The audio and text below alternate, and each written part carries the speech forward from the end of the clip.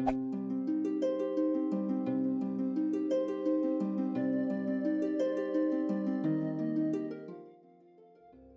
everybody and welcome to Dungeons & Drams. Tonight we're going to be doing another ChatGPT AI tutorial here, where we're going to be doing something that you might not think is all that exciting, but I promise you that it will be. So we're going to be thinking about plants. Everything from just what kind of plants are in your world to what kind of plants are going to eat your players. So let's get into a prompt. You know what we're starting with. I am a dungeon master playing Dungeons & Dragons 5th edition. I would like some help coming up with some fantasy plants that will be found in my world. Now here's your initial prompt. I define a plant to have the following characteristics.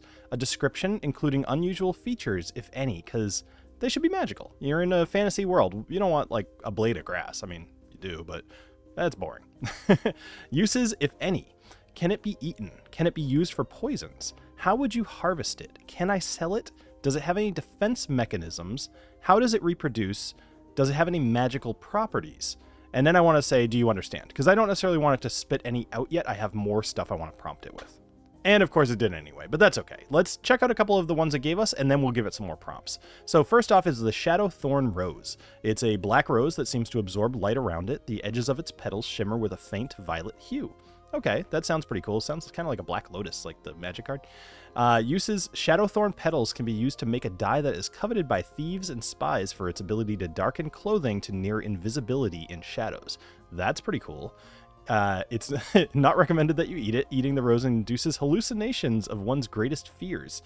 That could be used for some torture scenes, though. Poison, yes, ground petals can be used as a psychological torment poison. Perfect.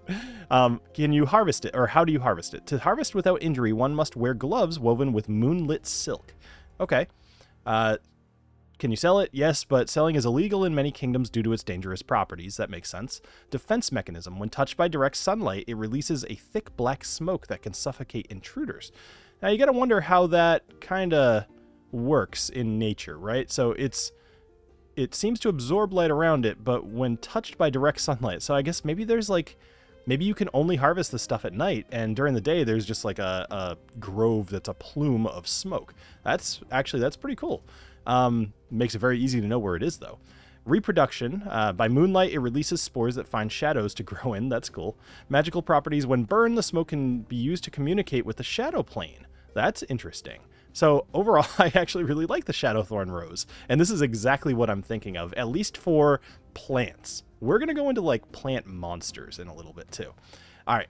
Next is the Celestial Clover. It's a 4-leaf clover that glows with a soft golden light, often used in religious ceremonies, symbolizing luck and divine favor. I kind of like this. It's a little less magical, but it's like important to the world.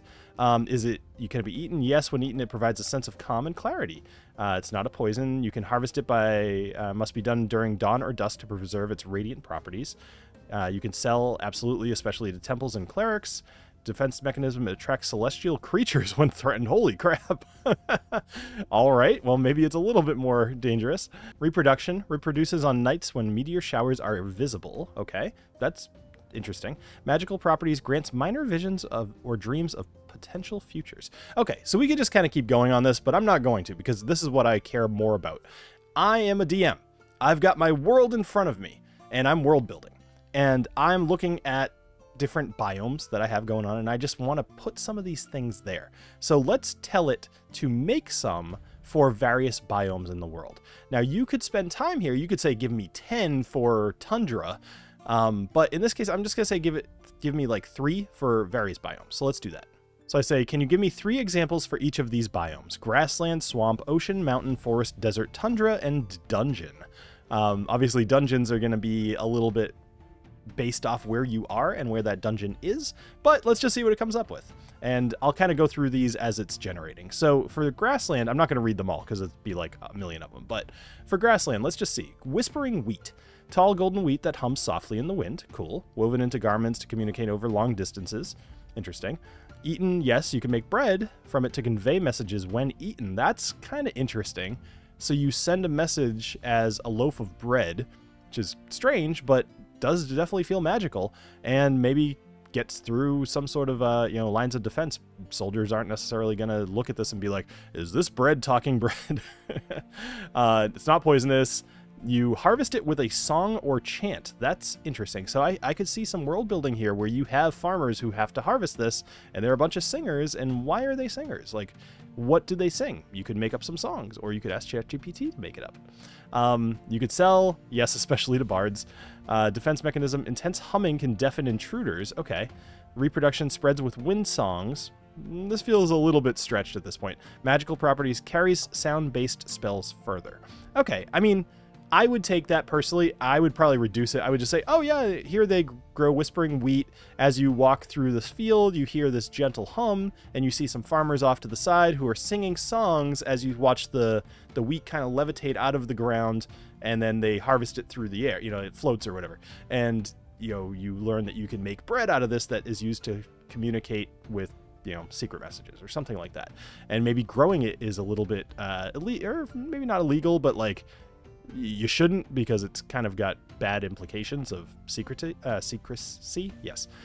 So next we have the Glotus flower. Blooms only at night with radiant petals, ground into luminous paint. Yes, grants night vision temporarily. You sell it. It blinds predators with a flash of light as its defense. It's reproduced by moths, and it enhances illusion magic. Now you can decide as the DM how that works. And there's another for stride grass, but let's go to swamp. Referencing Mystic Mangrove from the previous list as one. Okay, so that was the one I didn't read, of course, but that's fine. Let's go to Fenfire Frond. Ferns that produce eerie blue flames. Cool. Uses natural lighting, lanterns. You know, as a DM, whenever I'm making places, lighting is always something that I'm thinking of. And I'll tell you, sometimes, like, if you're just walking around, you got the moonlight, sure, but you want more light sometimes. This is a cool concept. If I'm in a swamp, I don't want to just be like, oh, you see a weird glow over there, and then they're like, well, crap, that's going to be like a enemy. I'd be like, no, it's a Fernfire Frond. It's just there. They're kind of all over the place, and they're producing this natural light. I like that a lot. All right, so they can't be eaten. They are poison. The smoke induces paranoia. Oh, good. You know, there's a lot of dangerous stuff in nature. Douse flames with blessed water. Okay, so in order to harvest it, you have to douse the flames with blessed water. You could sell it to alchemists. It sets aggressive creatures aflame. Okay, so don't try to hack at this stuff, but you know, if you're chaotic neutral or whatever, chaotic good guy is just whacking at stuff, and because they like to make a mess, maybe make them pay. They spread via fiery spores, and their magical properties, they can rekindle extinguished magical flames. Okay, that's pretty cool. And then there's, you know, a couple more of them. Let's see what it comes up with the ocean here. You have the abyssal anemone. That's cool. Deep sea anemone. Anemone. Yes, I'm saying it right. That's one of those words that you always think you're saying wrong. That lures with bioluminescent lights. I actually had something very similar to this in the campaign that I'm currently running on this channel. I won't say much more about it, but very similar, actually.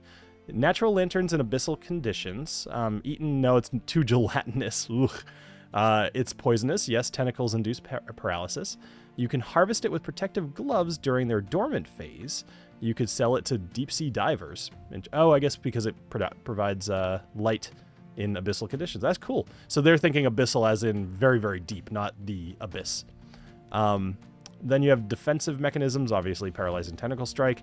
Reproduction releases glowing spores, and magical properties enhances dark vision spells. Okay, that's cool. I do want to read one more just because I like ocean stuff. So tide collar tangleweed. You got seaweed that sings with the tide, predicting tidal events. Yes, it sharpens hearing temporarily. I mean, this one's okay. I think the main point I'm trying to get here is it's very easy to use this to help world build, and plants are something that not everybody thinks of, or at least you don't think of it kind of early on. But if you're thinking about the way that, let's say those fern fronds, right? Those were, was that what it was called? No, fire frond? Fenfire frond. I like those the most so far of all the ones I've read here because they have the most use. And you just should think about stuff like that. What is growing here, and what are the people who live here? How would they utilize the natural resources around them? There's all kinds of plants here, and a lot of them do stuff. Maybe some places they harvest these ones that you could sell to alchemists, and they have like a trade route, and now you've got a trade route to a city and a reason to go there, and all these things. Plants are important. They don't seem it, but they're important. All right, let's talk about something a little bit more interesting, and that's plant monsters. While it finished generating all of those plants that I asked it to, I went and wrote this. I would like to consider some dangerous sentient plants. These should be a cross between plants and monsters. I will refer to these as, and this is a new technique I'm going to teach you here, although it's pretty, I think it's pretty intuitive. Putting things in quotes gives them a name. You're naming a variable, essentially. I say, I will refer to these as plant monsters. So in this case, now I can call it a plant monster. I consider a creature to have the following information. This is my creature template, which you could find down in the description if you want. This is the same thing you've seen countless times at this point. And then I say, could you create me a plant monster that would live in the desert? Because I wanted to give it a challenge, you know, because when I think plants, I think desert. Now it says, absolutely, here's a plant monster tailored for a desert environment. I have no idea what this is. I haven't read this yet. All right. Name is the Sandthorn Strangler. Sounds like the Scranton Strangler, right? Concept and theme, a carnivorous desert plant that uses mirages and illusions to lure prey. Physical description, the Sandthorn Strangler is a tall cactus-like plant, there's a shock, with serrated vines hidden beneath the sand. I do like that. Its central body stands about 6 feet tall with vibrant purple flowers and thorny exterior. The base of the plant is surrounded by a mound of shifting sand. Okay, so I'm picturing a cactus, 6 foot tall cactus. There's these vines underneath the ground that if you get too close, now you're already in trouble. And the sand around this thing can shift. So now you're going to get stuck in the sand and just whacked with these vines. Again, I haven't read this. That's what I picture. Let's see if that's actually what it is. Roll and challenge. It's an ambusher and controller. Challenge rating 5. Okay. Descriptive text. As you traverse the dunes, a sudden fragrance of sweet nectar fills the air. I love these descriptive texts.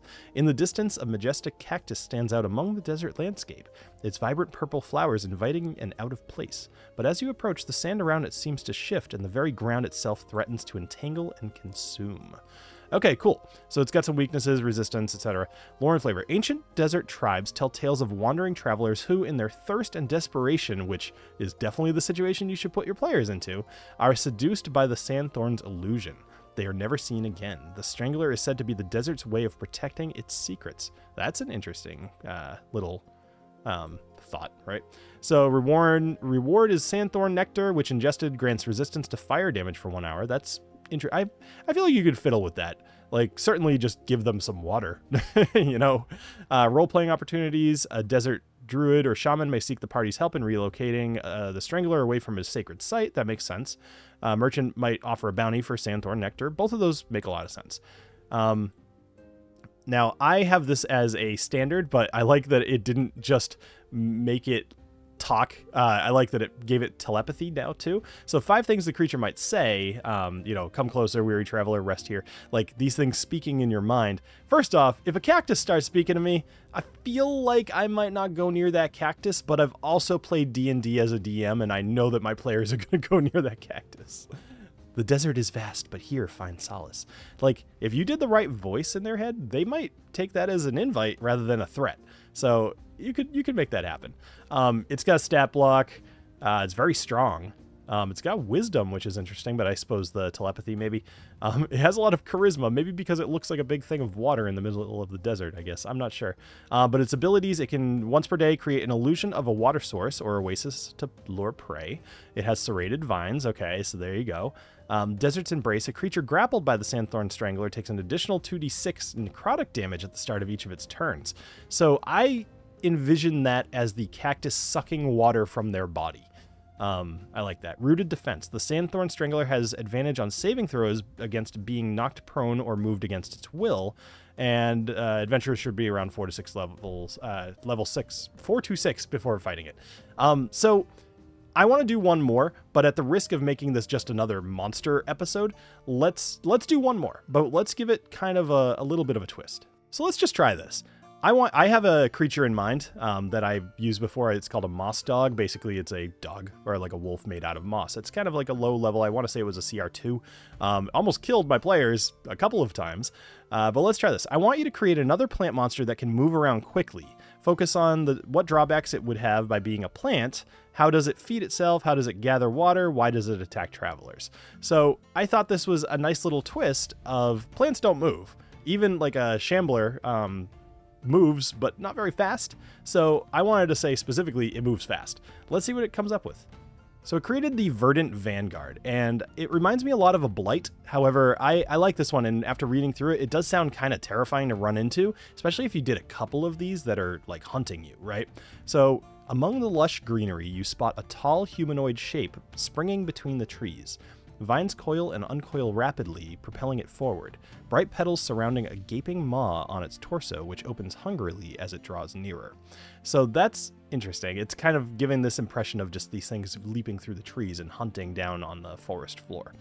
So it is 7 foot tall. Verdant Vanguard resembles a humanoid figure made of tightly woven wound vines, thorns, and moss. Instead of legs, it has coiled tendrils that allow it to spring forward rapidly. It has a central maw-like orifice surrounded by bright luminescent petals. Okay, so it evolved locomotion to chase down its prey primarily for water and minerals. Now, I liked this piece. So it's vulnerable to fire damage. I asked it to focus on that kind of stuff. That makes perfect sense. It requires water regularly, getting disadvantage on all rolls if it doesn't hydrate within a day. So you could factor that in a little bit. But here's what I liked. Scrolling down a bit, where I told it to focus on the drawbacks of being a plant. Dependency on water makes it sometimes reckless in its pursuit. Okay, fine. That's whatever. It's photosynthetic, meaning it's less active during nighttime and prefers bright sunlight or energy. Okay, that makes sense. Here's the cool part. Feeding mechanism. Primarily feeds by attaching to creatures and draining their fluids. This thing's 7 feet tall. It can absorb water from sources, but prefers live hydration due to the minerals found in bodily fluids. Love that. And it attacks travelers because they're mobile water sources. The more the Vanguard's dehydrated, the more aggressive it becomes in its pursuit. Cool. All right, so some of its abilities, it can basically move 20 feet. If it goes 20 feet straight towards a target, then it hits it with a vine attack on the same turn. The target takes an additional damage. Vine whip, right, you're hitting it, fine. Hydrate. The Vanguard attaches itself to a grappled creature, draining it for 2d6 necrotic damage and healing itself for the same amount. Okay. This thing has 90 hit points. So if it latches onto somebody, it might take a hit or two if it thinks that that creature is like close to death. I kind of like that. Desperate hydration. If the Vanguard hasn't had water source in a day, it gets an extra attack, but all attacks are at disadvantage. Cool. So overall, I mean, probably not like my favorite creature that we've created here, but you could see how it's cool to take a plant and make it into a monster. I've done it multiple times, and my players are generally afraid of moss. Like, they won't go near it anymore, which is probably smart. But in this case, these are plants. Plants are important. Thanks for watching this episode, but one thing I want you guys to do is, in the chat, let me know what you create. I get a lot of compliments in the chat, and they're awesome. Thank you guys so much for all of that. It's like really, really motivating. But what I don't ever see is the cool stuff that you all make. Some of you have joined the Discord and told me about it a little bit, but let me know in the comments. That helps the video grow, etc. But generally, like, there's so many brains here, and you guys are probably really good world builders if you're watching a video like this. Tell me what you create. I bet you can create way cooler stuff than I can. Anyway, thank you very much for joining me here. I think next week we're going to make a tavern, and we're going to probably make it a bit of a longer video because I actually want to take the time, flesh out a full tavern, all the things, and show you how we can not just take the little pieces that I've been teaching you about, but instead do all the stuff. All right, so catch me here next week. Talk to you later. Cheers.